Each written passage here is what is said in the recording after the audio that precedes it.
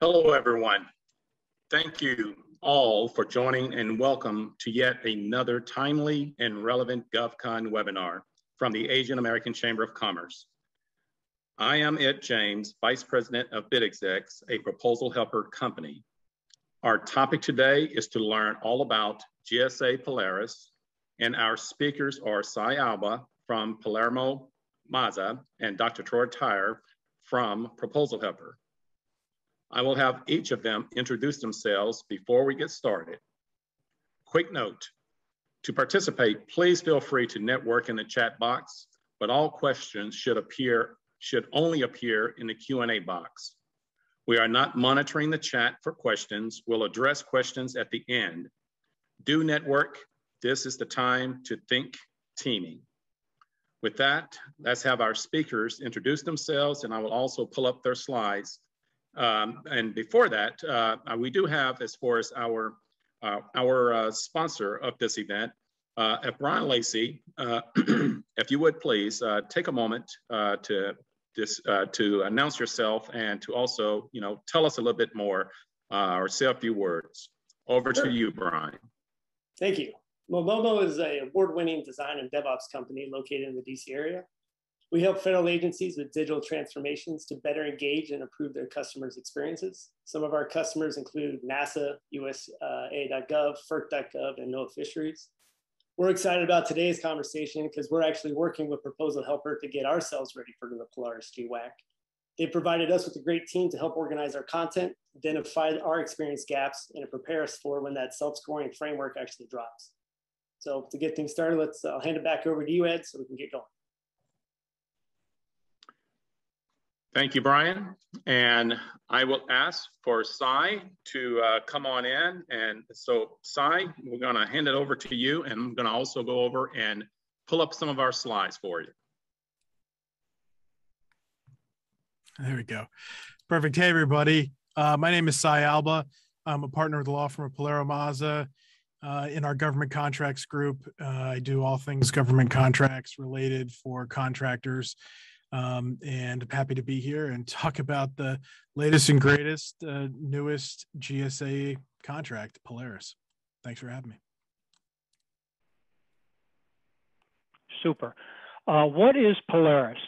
Polaris is a new contract vehicle. It's actually replacing Alliant 2 small business. As you go through the requirements for Polaris, you'll notice a lot of similarities to, well, for one, Alliant 2. You'll notice some similarities to STARS 3. You'll also notice some similarities to Oasis. So Polaris is the GSA's tool geared towards three pools of businesses: your hub-zone small business, your woman-owned small business, and small business as a whole. Just like Alliant 2, it is for IT services with a focus on emerging technologies.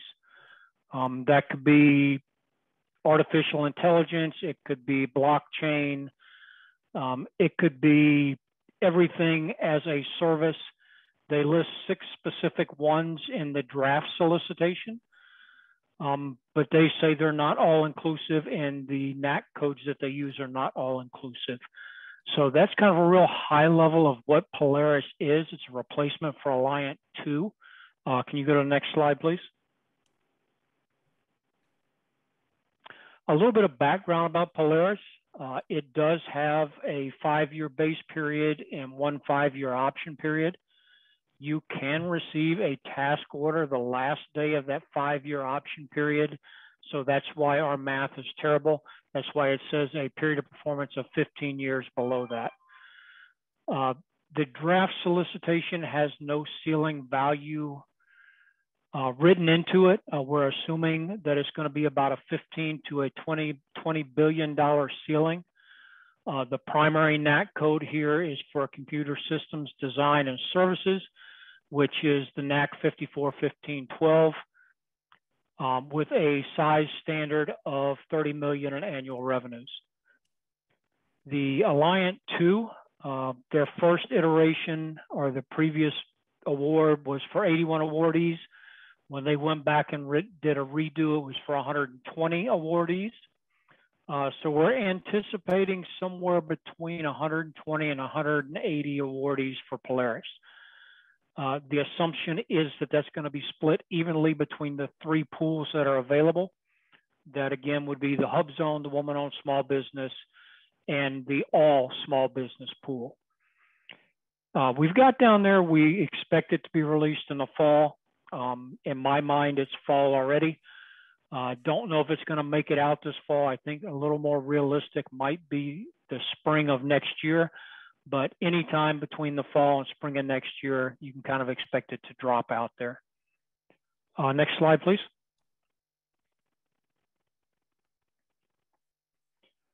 All right, some key differences between Alliant 2 Small Business and Polaris. As mentioned, Polaris is geared towards 3 pools. That's the Hub Zone, the Woman-Owned Small Business, and the regular or all small businesses. This is kind of new, I think, to GSA, is you can submit one proposal and you can submit for all 3 pools. If you received an award in any one of the pools or all 3 pools, it would come to you as a separate award contract. So you could, in theory, receive 3 contract awards for GSA Polaris, 1 for small business, 1 for Hub Zone, and 1 for woman-owned small business. Another difference is the projects for Polaris are based on their performance task areas, which are the primary task areas. There are 7 of those. And it's based on emerging technologies. And as mentioned before, there are 6 of those. So it's no longer based on PSC codes or LETs, the leading edge technologies. They do highlight in the draft solicitation some specific NAC codes, but they caveat that with they're not all inclusive. So the takeaway here is if it's IT based, you could probably use that contract for your relevant experience project. And same thing with emerging technologies. If it fits in those 6 emerging technology categories, regardless of what the NAC code is, you could probably squeeze it into being one of your relevant experience projects or reps. This one is going to be a little bit different. Kind of has a CIOSP4. I know that's probably got people cringing right now, but a twist to it with a scorecard. You will rack and stack your reps, a maximum of 13, 7 to the primary task areas, 6 to the emerging technology areas, so a maximum of 13. And you'll get more points for the the obligated dollar value of those contracts, with a minimum in the primaries of 1 million. You'll max out the points if your contract value is over 15 million. And for the emerging technologies, it's 150K as a minimum. But there's also other ways, and you can go to the next slide, because it's going to talk the same thing on the first bullet. There are also other ways to gain points on this scorecard. You can do it by covering a larger breadth of the primary task areas of the emerging technologies. You can gain points when you apply contracts towards cloud and cybersecurity. You can gain additional points if the contract's OCONUS. You can gain additional points if it's a cost reimbursement type contract, as well as if you have subcontractors working for you on that contract. There's a means to gain additional points if it is a task order underneath a multi-award contract, an IDIQ or a GWAC. You can gain additional points if you cover various federal agencies. And I know I've said points and points and points a lot. There is no draft scorecard out at this point. There is a table in the back of the draft solicitation that you can use to kind of map your contracts and to kind of see where you might align, but you don't know at this point how many points you will get for different areas. So in essence, you really don't know where you're going to get the bang for the buck yet, not until they come out with a draft scorecard. Some of the things they did away with some of the billing certificates or criteria. They did away with extra points for an estimating system and an EVMS, an earned value management system. You will still have to do organizational risk assessment. And there's a specific one for hub zones and woman-owned small businesses for their subcontracting compliance risk. There is a cybersecurity supply chain risk management assessments that's required.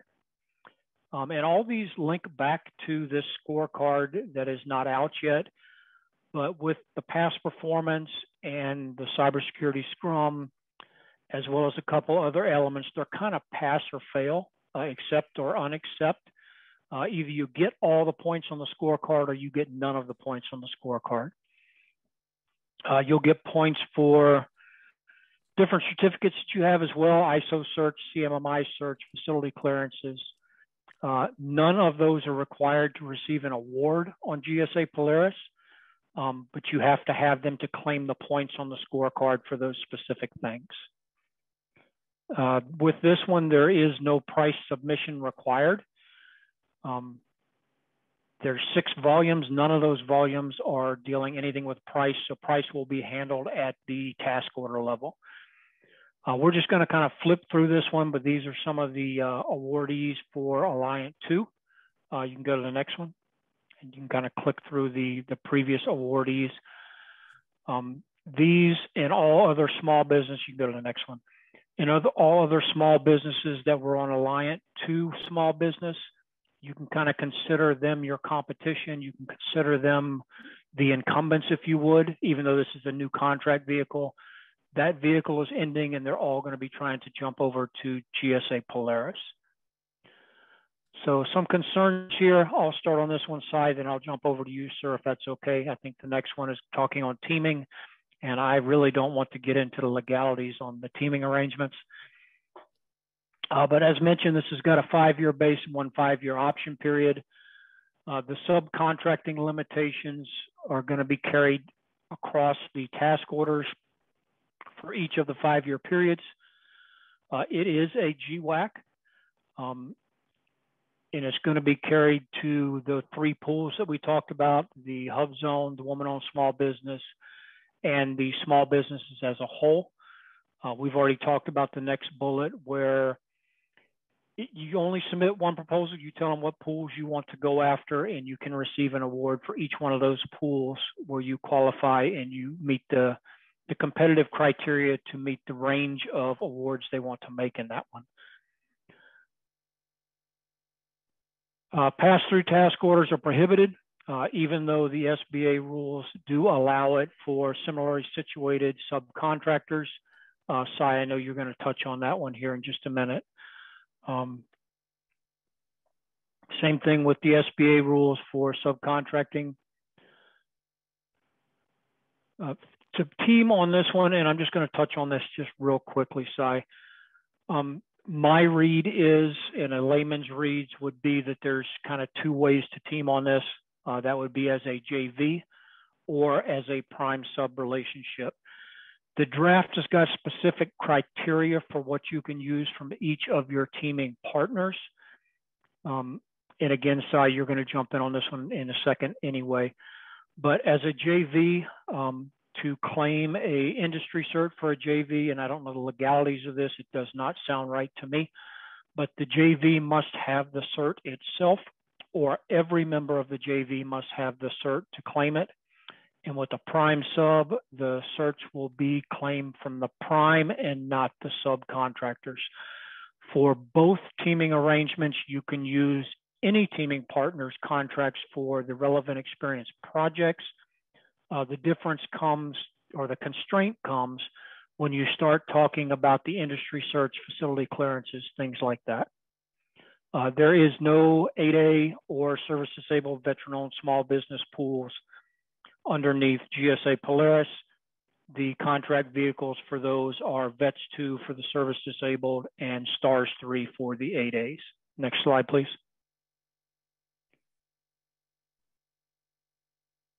All right, Cy, sir, over to you. I know I touched a little bit on the teaming arrangements, but I'm sure you're going to go a little bit more in depth on that. Yeah, and I think just a couple things on what you just mentioned. So there's the reason I think the 5-year base period with a 5-year option is important to note and the whole issue of limitation on subcontracting is that under the SBA rules, it's period by period.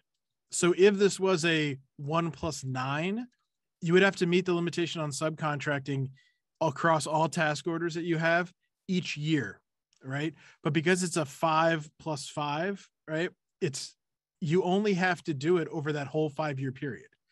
And it's interesting that they're making you, I think CISP4 did the same thing.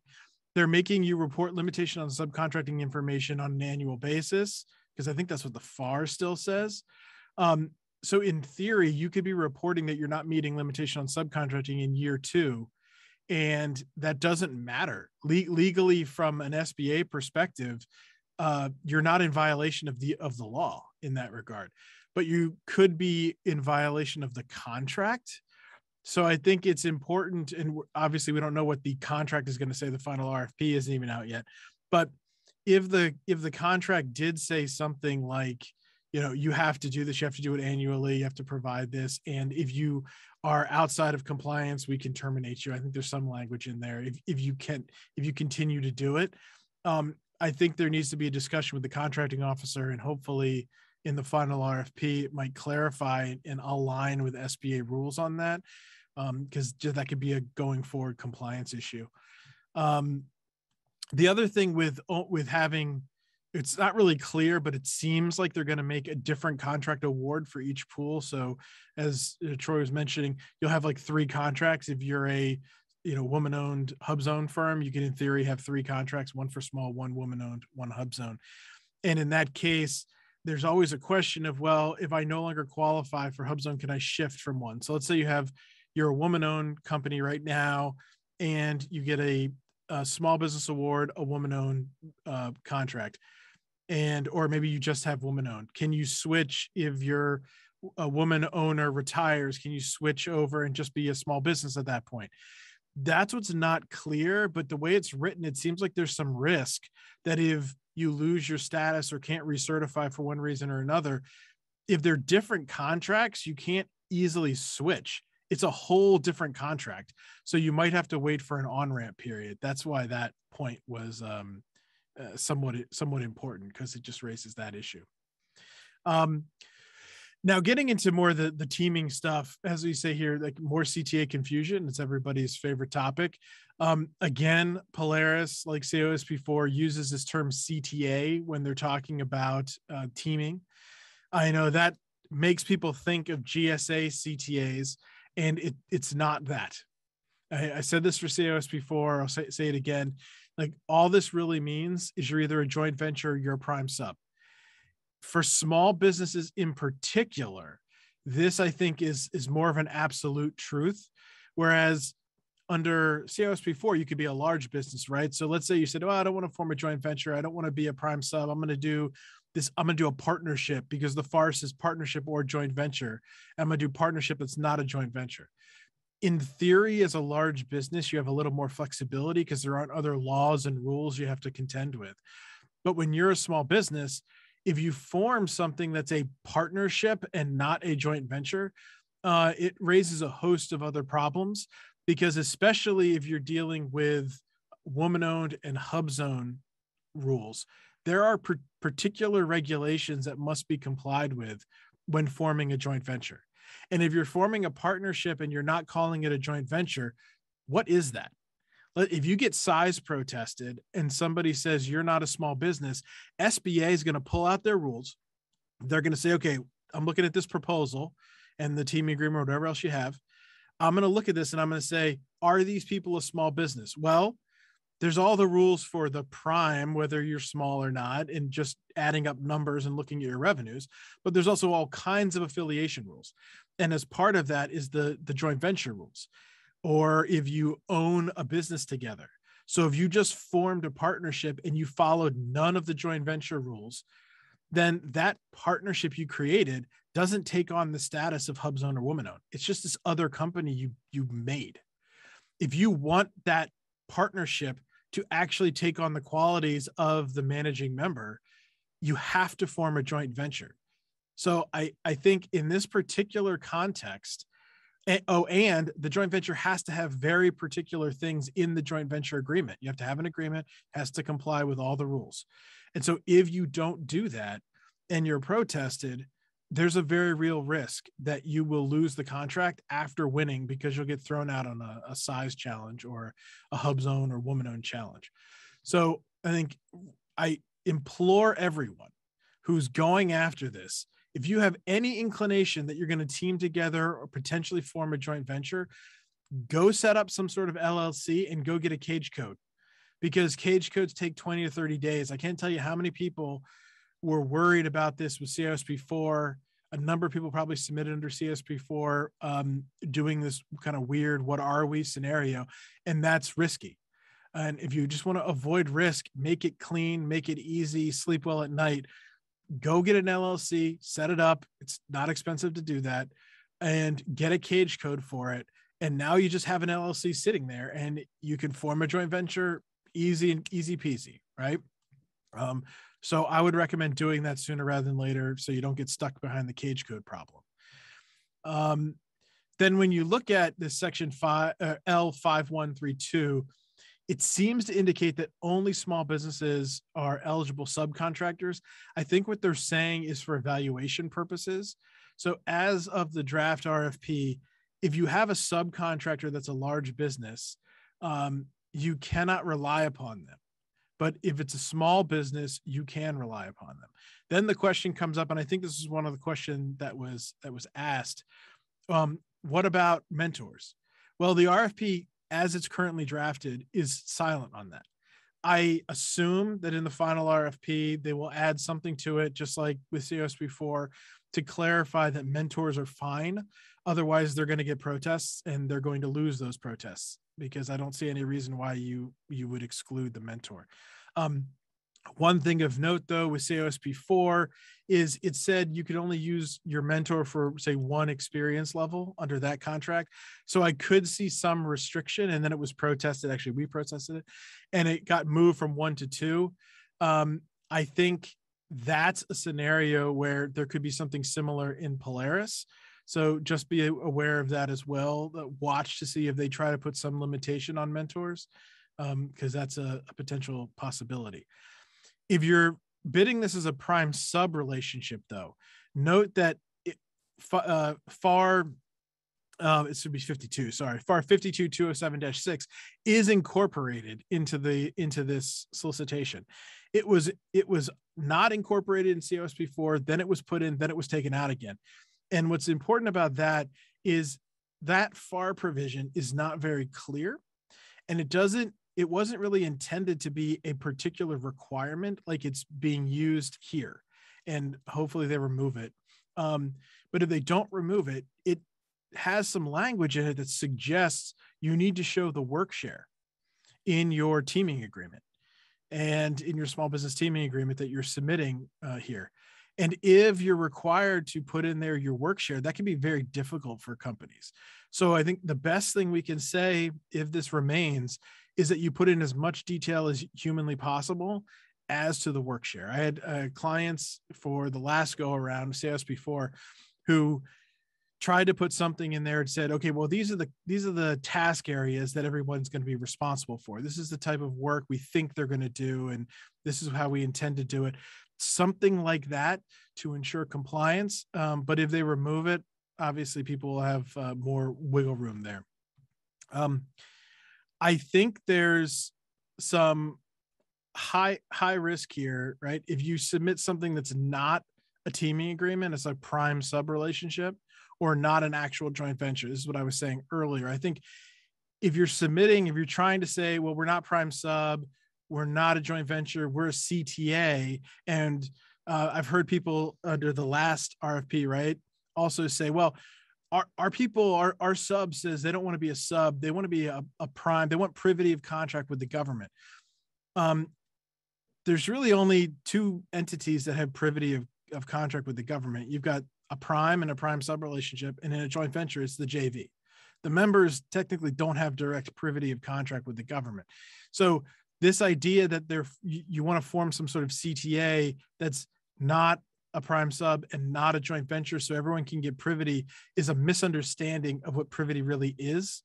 And so I would just note that for folks so they're aware of it. Sort of moving on to the next slide here. It's also important to note that all subs must be registered in SAM. There's always been some confusion as to whether or not this was required.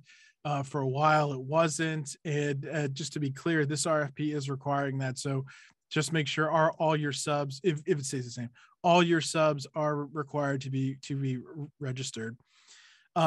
There was a question that was asked on this point in particular, which I know is confusing, and we'll see how this shakes out. I think Troy mentioned it, but systems certifications and clearances must come from the prime only if you're in a prime sub relationship.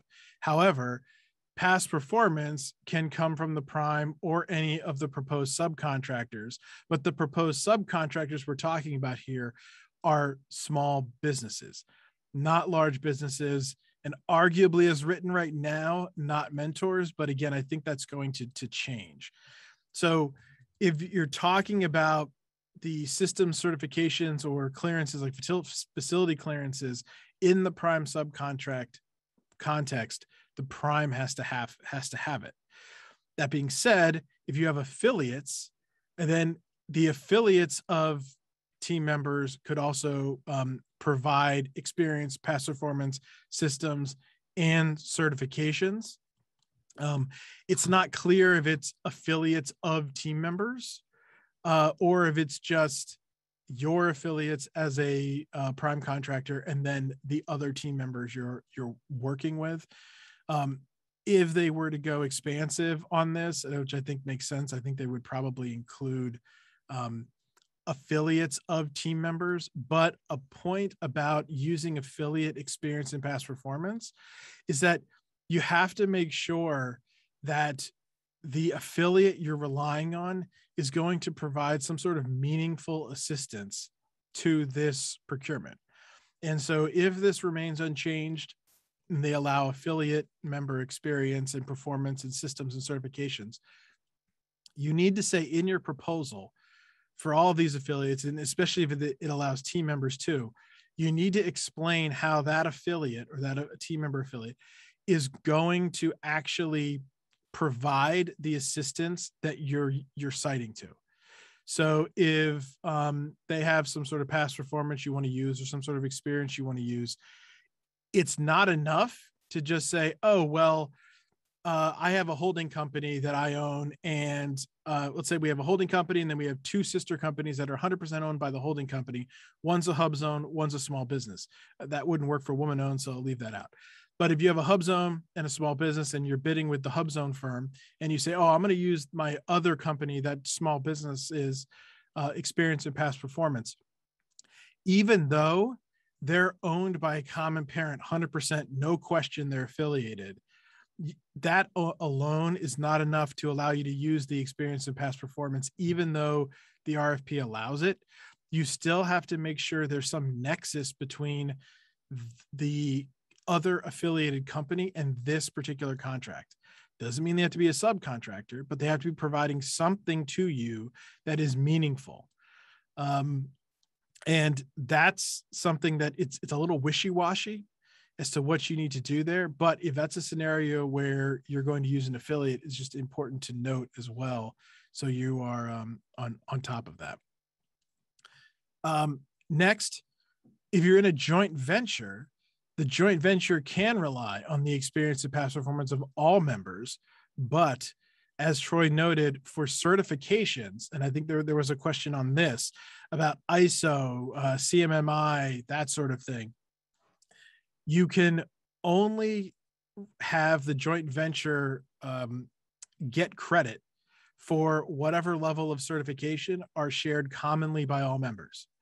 So if you have 3 members to a JV that have CMMI level 3 and 1 member that have CMI level 1, that joint venture's bid is going to be a CMMI level 1 bid, because that's the only level that is common amongst all of the JV members. Whether or not that too would change, or whether or not that's unduly restrictive of competition, is certainly something that could be argued. In particular, in the context of facility clearances. So there was a recent GAO case that said that DOD, and I know this is not DOD, but the case said DOD has to allow the joint venture with multiple members that all have a certain level of facility clearance to be treated as if it has that same level of clearance. But again, that case was all about if all members have it, and it was only for DOD because it was based on the NDAA. So there's a question as to whether or not that same analysis would apply to civilian agencies, and whether or not, what if only one member of a JV has a clearance and the other members do not, or don't have the requisite clearance? Then how is that going to be treated? DCSA put out, before this GAO case I just talked about, DCSA put out a notice stating that they weren't necessarily going to follow the SBA rules right now. They were going to investigate the implications and whether or not SBA had authority, whether they were going to agree with those rules. But the SBA rules say if both members of a JV have the clearance, then the JV has to be treated as having it. I think that part of it is exactly what Polaris is saying already. But what it also says under the SBA rules that came out last November is that if one member, let's say the say protege in a mentor-protege joint venture, has a level of clearance, then that's also sufficient because they're the managing member, they're performing the primary and vital requirements. The SBA rules went a step further and said, well, what if the other member, the mentor, or let's say you're in a hub zone JV and it was just a vanilla small business that's not a hub zone. What if that party has the facility clearance and you don't? SBA still said that's okay, and the JV can still be treated as having a facility clearance for purposes of evaluation, so long as the cleared work is not primary and vital to the contract, and also so long as there's some sort of firewall system, obviously. So in this context, because it's an IDIQ that's for all kinds of work, not just cleared work, arguably they should allow companies to come in or get some level of points for that, because that's what the SBA rules allow. But then on a task order by task order basis, as these things come out in our bid, that's where I think the question comes up as to whether or not the other agencies are going to try to restrict things further. And if so, that could raise other protest issues, or hopefully we get more clarification and guidance either from DCSA or otherwise on that particular point. So that's sort of the FCL issue with joint ventures and teaming. Next, if you're talking, we talked about risk. I think briefly it was noted by Troy. There's this idea that a risk analysis will be performed and based upon teaming and whether you can meet limitation on subcontracting, all of that. It's interesting the way it's written in here, because it talks about risk being evaluated depending on the makeup of your team. And it insinuates, I think, that if you've never teamed together before, or you've never been a managing member of a joint venture with these folks and you're bidding now as a joint venture, that there could be a decrement. So they could reduce your score because there's some risk there. And there's a factor where that could negatively impact your proposal.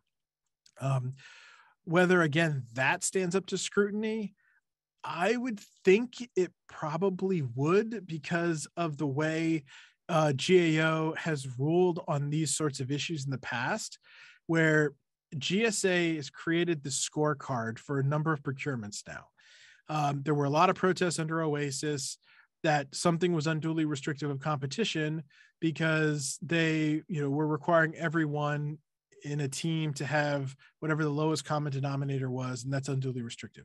Or that it's unduly restrictive that there's this risk analysis being performed. But what's interesting is GAO essentially looked at all of that and they said, oh, you know, I don't know if that's true, because GSA, you're sort of an evil genius, and you've created this evaluation scheme where nothing is absolutely required, or only very few things are absolutely required as a gating measure. It's only whether or not you get a certain amount of points or not. And because it's not a gating measure, if you protest, you can't absolutely say that you're in or out. Because until something actually happens and there's an award, you don't know how these points impacted you. And if you lost points on various other areas, and then this one issue didn't necessarily take you over the top. And so that's one of those things where they've written this, I think, to insulate themselves a bit. And it can be frustrating, I think, to bidders, because you're saying, well, this could kill us. This issue could kick us out. But it can be difficult to challenge that. That being said, I think they've heard from people about this, and I think there's going to be some changes in the final RFP, and I guess we'll see what happens and what they actually say.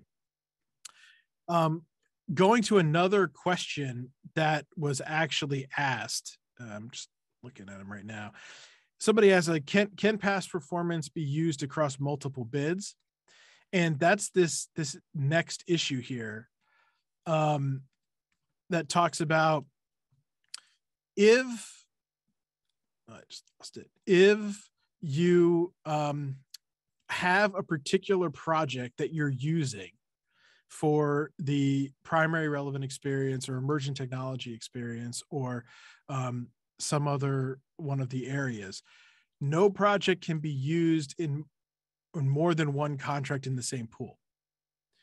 So if you're in a situation where you have one project that you're trying to use, and let's say you're a subcontractor over here, and then you're a prime in another area.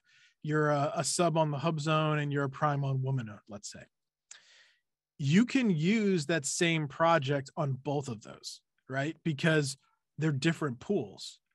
But if you decide, I want to form a joint venture with some of these guys to maximize my possible chances of getting in, but I also would really want to be a prime, so I want to bid as a prime and as a JV in the same pool, then you cannot use the same contractor experience for both of those proposals because they're in the same pool.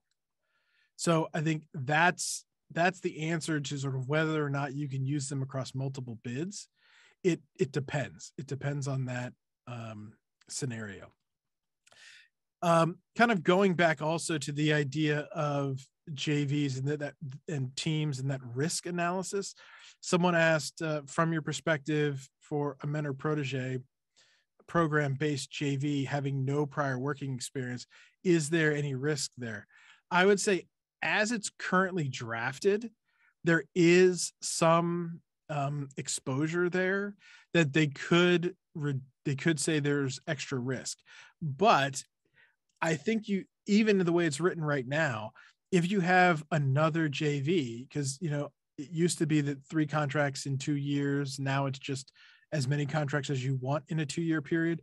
So if you had a joint venture for a while and that sort of LLC has expired under the SBA rules, and you've just created a new one, or you just got a new mentor. If it's a brand new mentor you've never worked before, I think that's higher risk as drafted, that there's going to be a potential decrement to the score. Whereas if you've worked with your mentor in another JV, it just happened to expire, you can't use it under the SBA rules, that's a much lower risk because you've worked with them before and you could demonstrate that.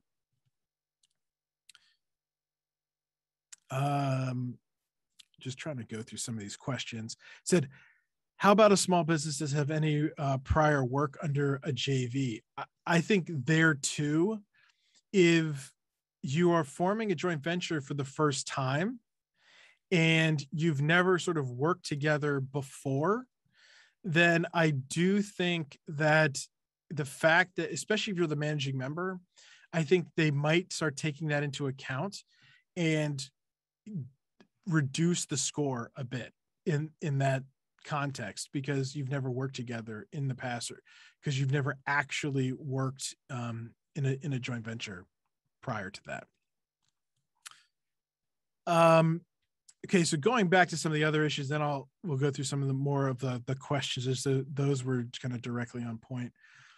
Aside from risk, it's also true that if you're a hub zone or a woman-owned small business, you have to control the team, which is not just meeting the limitation on subcontracting, because this is something that has been creeping up in the False Claim Act defense work that I do as well. Is the Department of Justice and the various IG offices are keying in on this idea that people think we just have to meet performance of work and we're good. And if we're meeting performance of work, then clearly we're doing everything right. That's not exactly true. So you also have to make sure, if you're the prime in your hub zone or woman-owned small business, that you are actually in control of that team, that you're in control of the subcontractors, you're in control of sort of bid, no bid things, you're in control of what's really going on. Now, if you have subcontractors that are similarly situated, like you're a hub zone, you have a hub zone subcontractor, woman-owned, you have a woman-owned subcontractor, that's something where you could work together and one person could control some aspects, one person could control another. That would be perfectly fine. Same thing if you're in a joint venture. If you're in a joint venture and you have a number of different members, if you're going after the hub zone or woman-owned track, the hub zone or woman-owned business has to have the control there, not just meeting limitation on subcontracting. Also, remember, if you're a joint venture, there's multiple tiers of limitation on subcontracting. The first is that the joint venture itself, meaning all members in that JV combined, including a mentor, if you have a mentor protege JV, all of those are combined have to meet the 50% rule. So for IT services, 50% of the total cost of the contract has to be performed by all of those companies combined. But that's not enough. In addition to that, out of whatever percentage those companies do, if you have 5 companies in a JV and each one's doing 10% of the contract, and the other 50% or say 49 is being subcontracted to a large business, that's potentially a problem. Because if you're a hub zone JV or woman-owned JV, the hub zone or woman-owned companies respectively have to do at least 40% of whatever work the JV is doing. So the JV members, there's 5 of them, they're doing 50%, and you only have one hub zone company and they're doing 10%. That's not a violation of the 50% rule of the what I call the external performance of work requirements, but it is a violation of the internal performance of work requirements, the 40% rule. Instead, that one hub zone company would have to be doing 40% of that work, not 10%. So that's just something to keep in mind. And again, under SBA rules, that's over all task orders over the life of the entire 5-year period. And then you start over for the next 5-year period. But the way the RFP is currently drafted, you have to give information and certify on an annual basis, which arguably means you have to be looking across all task orders each year to give them a number that shows you're meeting the 50 and the 40. What's interesting, though, is the RFP also seems to ignore the 40%, and it just talks about the 50%, seemingly. So it's possible that they're not even tracking the internal performance of work. But again, I would note that that's something DOJ and the IG has been very keen on recently. And that's also true for mentor-protege joint ventures. I have 2 cases right now that are with the Department of Justice that are False Claims Act against a mentor and a protege team, where allegedly the mentor, even if things were written in the mentor-protege agreement, the mentor was doing too much. They were helping in a way that DOJ doesn't like. Like, let's say for the proposal they were putting together, the mentor said they wrote it. It was the first one they've ever done together. They wrote the proposal and said, here, this is what these things look like. Take a look at it. Let me know your thoughts. Protege is like, oh yeah, this looks great. Let's just submit it. Okay, fine. That's the kind of thing DOJ has been taking issue with recently. from the cases that I've seen, where they're saying, no, you can't just do it for them. You need to like help them write it, or sit down with them and work through it, not just do it yourself. The same thing goes true once performance starts. You can't just jump in, and if you're the mentor, or if it's a hub zone, you're not a hub zone, you can't just jump in and take over those things. The hub zone, the woman-owned company, really has to be in control of all of this across the board. So just keep note of that issue. Let's see. Yeah, I'll jump in here real quick, Cy. Sure. There was a question on the cybersecurity supply chain risk management program as far as explain the pass or fail. Either they like what you put down or they didn't, so it's acceptable or unacceptable. If it's acceptable, i.e. a pass, you get full points on the scorecard. If they do not feel that it's acceptable, then it would be a fail and you would get no points on the scorecard. This and the other narratives like the professional employee compensation plan, uncompensated overtime policy, those should be written from, if you're a JV, from the JV's perspective. If it's a prime sub relationship, then it would be the prime writing that. You can talk about your subcontractors, but as the prime contractor and as the JV, it would be your plan or your plans. Sorry, Cy. No, that's great information. And that's where, before we jump into more of the questions, there's a couple things. So the GSA said they're also using a new SCRM tool to evaluate compliance, but it's not really clear what that is. So I'd be interested to see what the final RFP is saying about that. And there's also a question, given the new Biden cybersecurity executive order, whether that's going to come into play in this level of the RFP, meaning the umbrella contract, or if it's something they're really going to raise later whenever you do the task orders. In particular, this whole idea of a software bill of materials and knowing where your software came from and being able to take each software product that you're developing or creating and breaking down all the subcomponents, if you're using open source or whatever, and where it came from and who developed it and how you've tested out whether or not it's safe. I know there are companies out there that are trying to gear up to have like a database that they're hoping would be like the Dun & Bradstreet of the sort of software bill of materials, where the government will bless it. And they will also say, okay, if your company, you don't need to give us a full software bill of materials breaking down every little thing, which is sort of what the requirement seems to be in the executive order. If you get approval from this company over here and they've run it through their system, we're comfortable with that. Ideally, that's what the future holds. But again, we'll have to see what happens with this final RFP, because it's just not clear what exactly they're going to be requiring there. The other thing, Troy, I think in the RFP, it talks about CMMC and SCRM and how you have to be, at least in the draft, it says, you have to be preparing for those things and show that you're doing something. It didn't seem like they've gotten as far as saying you have to have this plan in place. Now, obviously, CMMC is not even fully mature yet. But with SCRM, not that you have to have like the entire plan sitting there, but you have to be showing that you're preparing to do those things and you've taken actual steps towards it. Is that your understanding? Yes, and there was a question on that. There are no points for CMMC. There's no requirement to have CMMC to receive an award on this.